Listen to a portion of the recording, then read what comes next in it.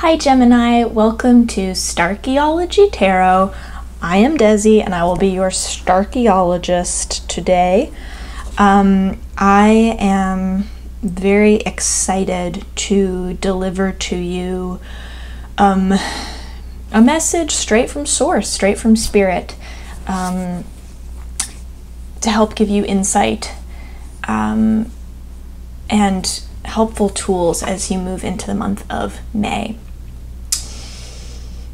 My intention here is to deliver a message that is most aligned with your highest self, your highest good, your highest path. And there will be likely messages in here that resonate with you and some that don't. That's okay. The ones that resonate with you are the ones that are meant for you, and the ones that don't are meant for someone else. So don't panic. Let's start.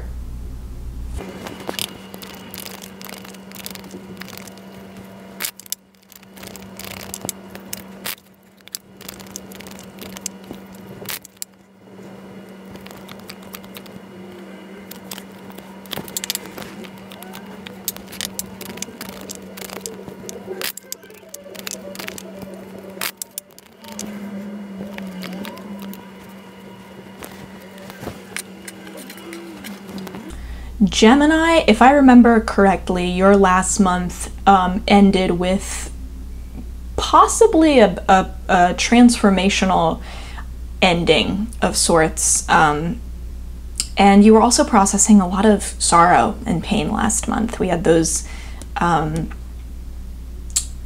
double Three of Swords that appeared. A lot of matters of the heart that you were sorting through. And hopefully there was some sort of ending or alchemization of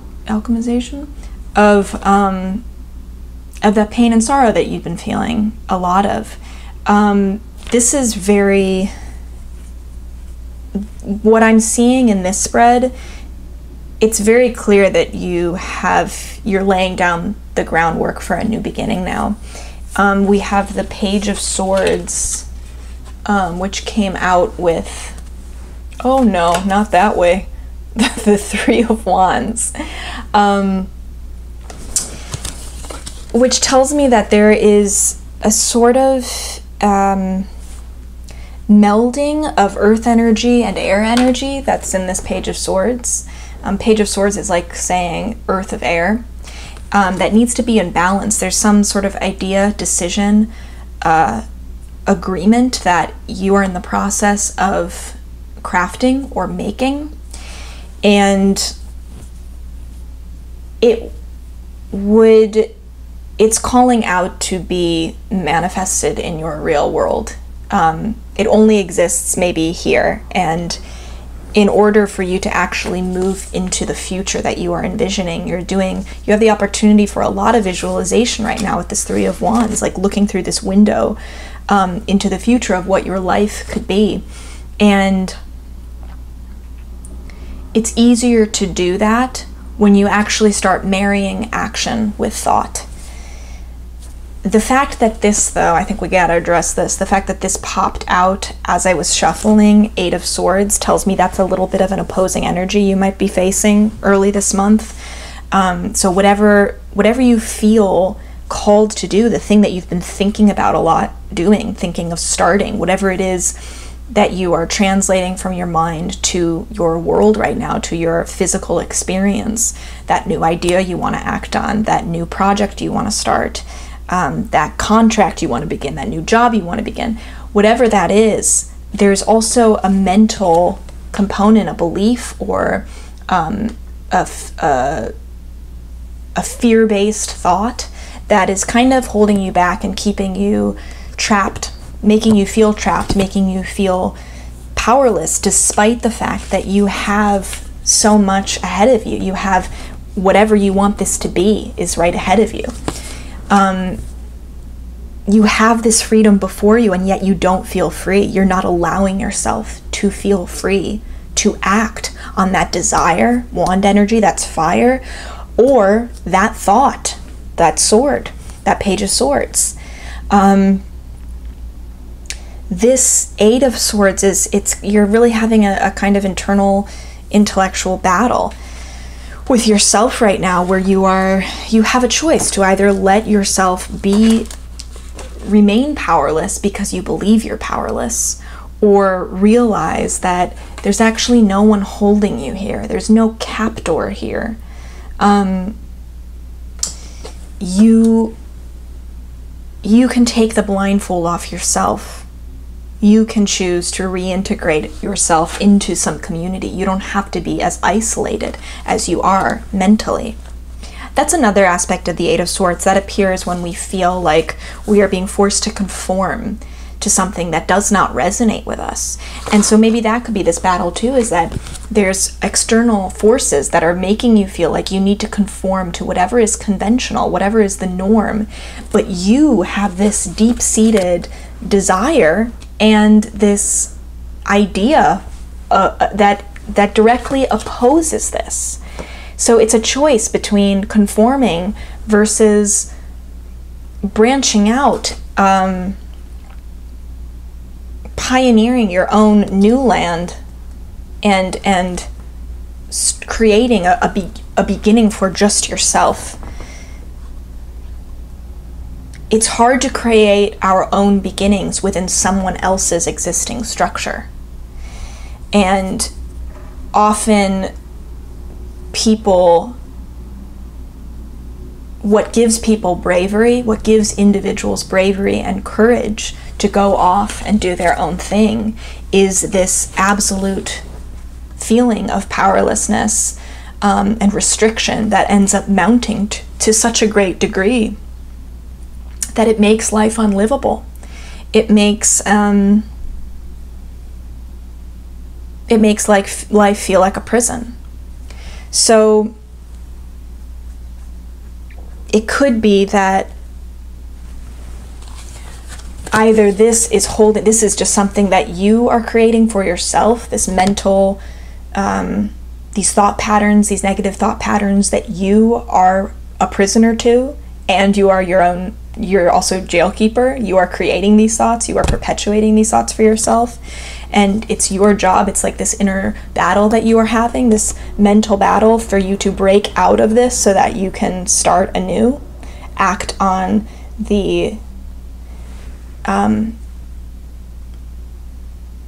thing that excites you and makes you feel fearless, that idea, that decision that is coming from a fearless, light-filled place.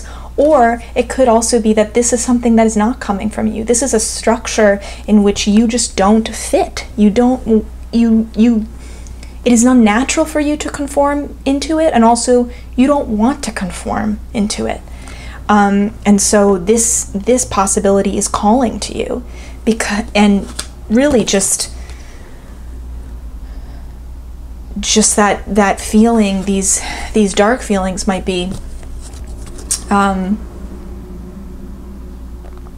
adding up, becoming bigger and bigger, to the point that, it's like a steam, what is that called? A steamer? A pressure cooker? Pressure cooker, where, the steam is building up, those feelings are building up, and it's just going to explode. It's going to just explode and push you into this. And you might start that without even recognizing who you are, or where that sudden, determination and power came from. It's almost like you might find yourself acting in a way that makes you feel outside of yourself, like you're watching yourself go through these actions, and you're like, oh my God, I can't believe I just did that. But it happened without much thought, without much careful, conscientious, how am I gonna strategizing and going about how you're gonna go about doing this. And the reason why I say that too is because this Three of Wands, this is a Wands card. This is very much aligned with your soul purpose, with your desire, the fire in you. And fire is uncontrollable at times. We can contain it. We have found a way to harness fire in our stoves and in our fireplaces. Of course, We contain fire all the time, but there are also so many times where fire is completely uncontainable. And it can get out of our control rather quickly. The same goes for our desire. When our desire is burning and burning and burning, and we are not doing anything to stoke that fire, to nurture it, it can take over us. And I don't think this is a bad thing in this case. This visualization of your future that you are doing right now is pushing you to take action, to bring action to the desire and the thoughts that you have. It is maybe exactly what you need in order to make positive changes, make new beginnings in your life. The thing to remember with the Three of Wands is that while you've probably had continued support from others, you have good friends, you have parents, you have a community that's really making, completing all sides of this triangle. It's strong, it's stable. You're really the only one who can envision your own future. No one else can do that for you. No one else can see the potential for you that you can. And we often forget this because it's also true that no one else can see the shadow that we can for ourselves. No one else can see the depths of our own despair when we get into those worry spirals of thinking how bad things could possibly be for us. But that goes both ways. That's a two-way street. Nobody else also can visualize the depth of magic and abundance and light, that possibility, that side of the fork in the road. Only we are able to do that for ourselves, because when we visualize those things for ourselves, we are the ones who are most invested in that visualization, which means we feel the feelings of that visualization far more deeply than anyone else could ever feel that for us. Which is why envisioning your future is so crucial to actually stepping into your future. And this is a real opportunity for you right now to move into this phase and away from this phase. This is finite.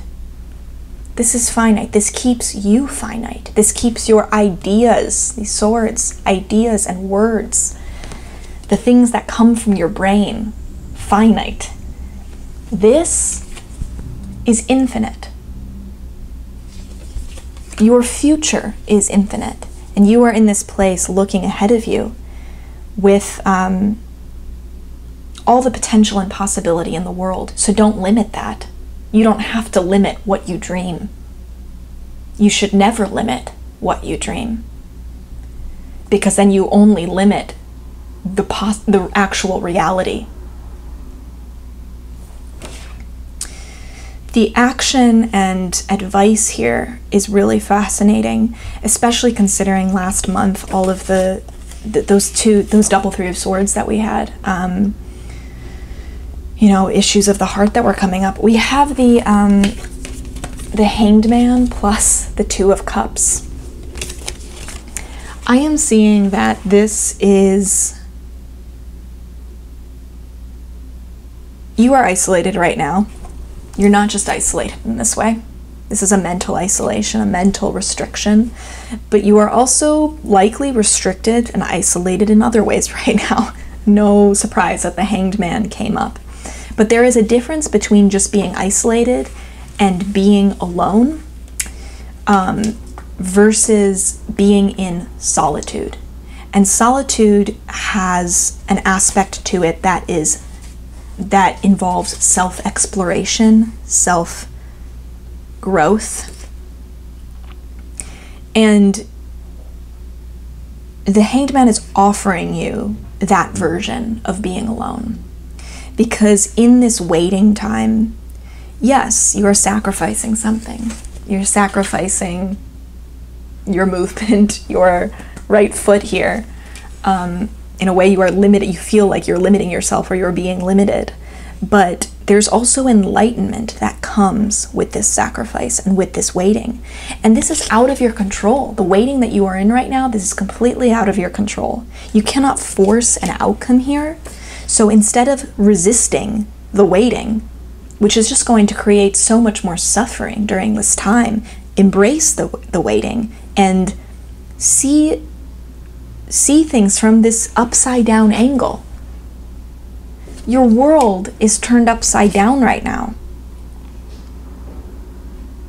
That's not necessarily bad. The world is offering you another angle from which you can see it. And that's a gift. If you spend too much time mourning the fact that you're not right side up, then you miss the things you might notice being upside down.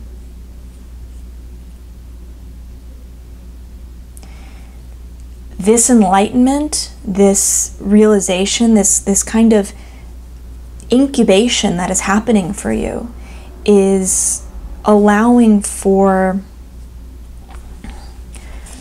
true love and connection to blossom. I think for many of you, this connection, because this is in solitude, and we're focusing on that waiting, being in that waiting place, I think that connection and love is largely about your connection and love for yourself. It's time to be your own partner. It's time to have your own back. It's time to fill your own cup. I mean, it's cliche what we say about love, about being strong in your love with yourself, your relationship with yourself, and how that opens you up to love in relationship with others. But it's cliche because it's true. and this connection with yourself that you are forging is part of this new beginning for you.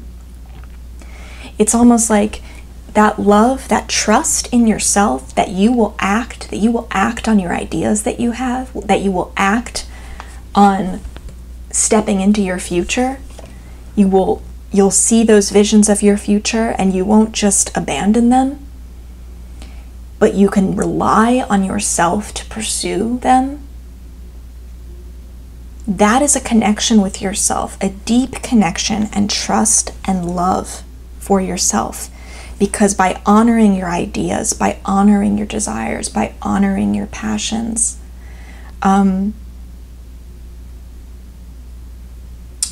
there's a real connection with the divine in that. And when we deny those parts of ourselves, we are denying magic in our lives. We are denying divinity. We're also saying, I don't trust myself with this idea. I don't trust myself with this desire. Why was this planted in me?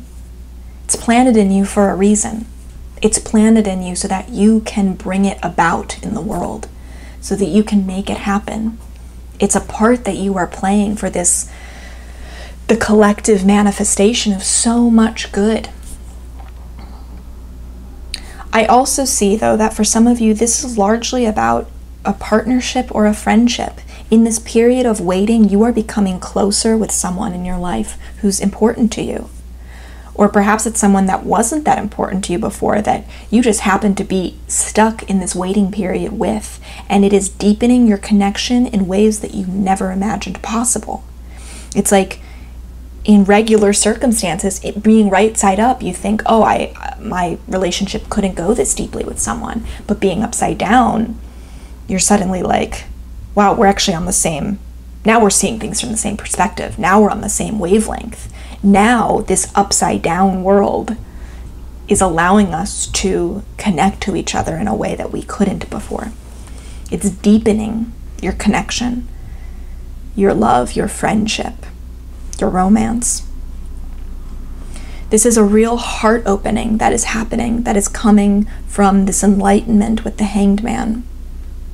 So don't be afraid to sacrifice during this time. The advice here is whatever sacrifice you make in this waiting, by welcoming the incubation period, by not trying to force an outcome, by not resisting the waiting, not resisting the uncertainty, but embracing it, you will actually open your heart up in ways that will shock you.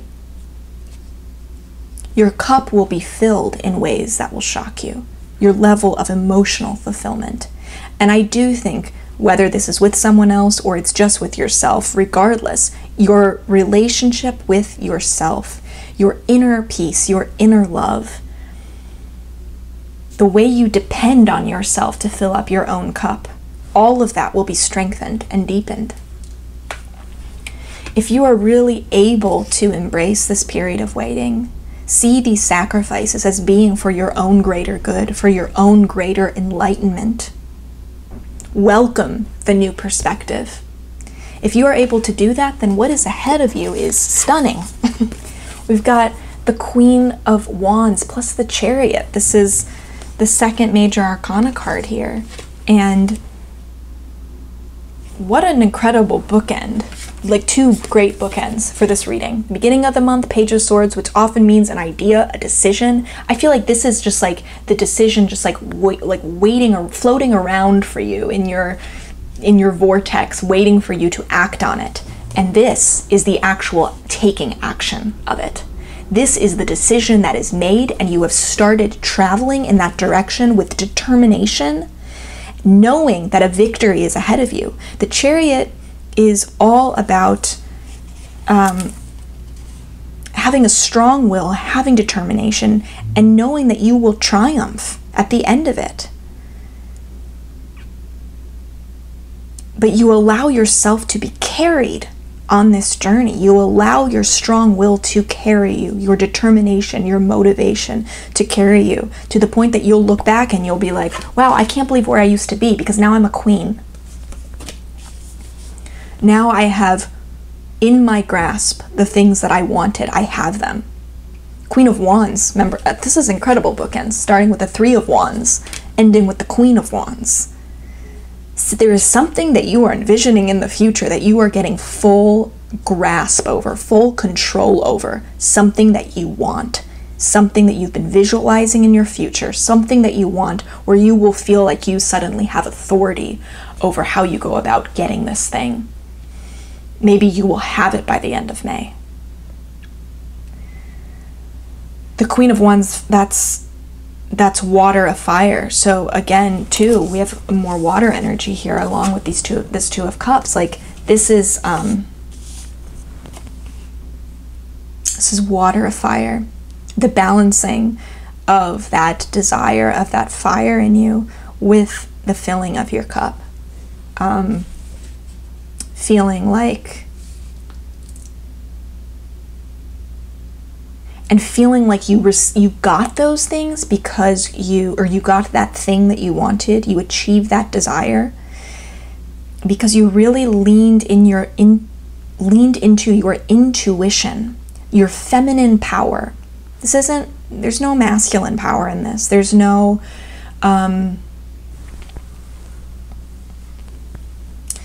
there's really not so much structure to how you go about this journey. This journey is led by your heart and by your fire. This is led by your intuition, by your creative flow, because that is where feminine power comes from, whereas masculine power comes from structure, logic, checking off the list. You know, there's no list to be checked off here. In fact, this is a throwing the list out the window situation and really, really harnessing the power of your intuition, honoring your feelings along this journey, letting your feelings, your heart be your compass as you determine the new directions that you take on this journey. And being fierce in how you protect those new directions, how you protect the decisions that you make on this journey. Protecting that strong will. You honor your feelings by acting on them with a very strong will, by acting on them with determination and real fire. This is a marriage between that fiery passion, that strong will, that determination, and your feelings, your heart, your intuition, your creative flow, your divine feminine power.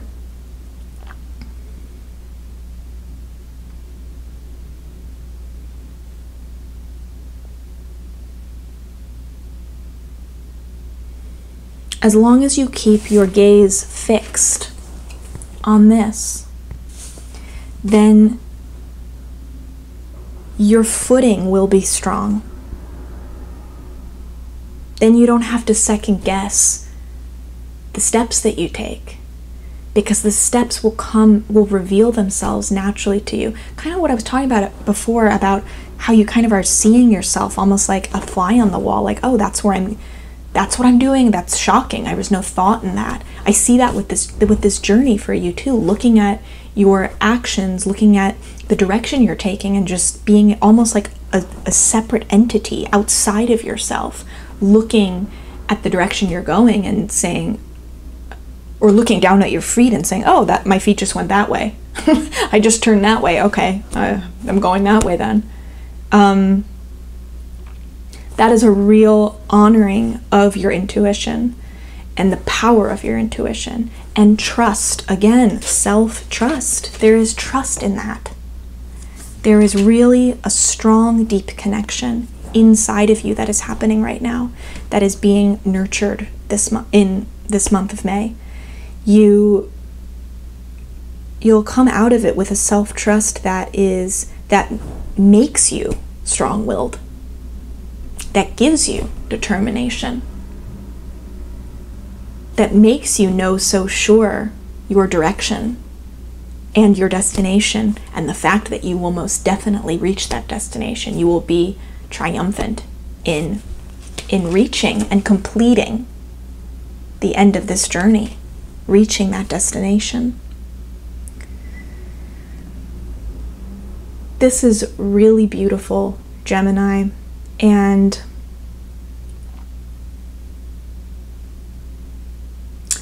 I think that the biggest thing, your only obstacle here is this. Just remember that these things are not the same. This trap, this entrapment, this restriction is not the same thing as waiting and embracing that waiting, that sacrifice that feels challenging but not suffocating. This is the thing that's, that you don't want to conform to, something that is keeping your wings clipped, something that is making you into something that you don't want to be, that isn't aligned with your soul. This is a gift. This is a stillness, this is a waiting time, this is an incubation, and if anything, it's just bringing you closer with yourself, with your higher self, so that you can align with that higher self. It's just a shift in perspective. A shift in perspective is not the same thing as being blindfolded. So really reflect on that and make sure that you know the difference between those two things during this month. And don't confuse the two, because one will build you up and one will knock you down. Regardless, this journey for you is blessed. It is destined to be triumphant. So if anything gives you courage and gives you a strong will, that should, just knowing how it works out. Because victory is what is ahead of you on this journey. So keep marching along, keep doing your thing. You are all beautiful, and thank you so much for joining me today in this reading. If you liked this reading, please feel free to like and subscribe, share it with anyone who you think would appreciate it. I literally love you.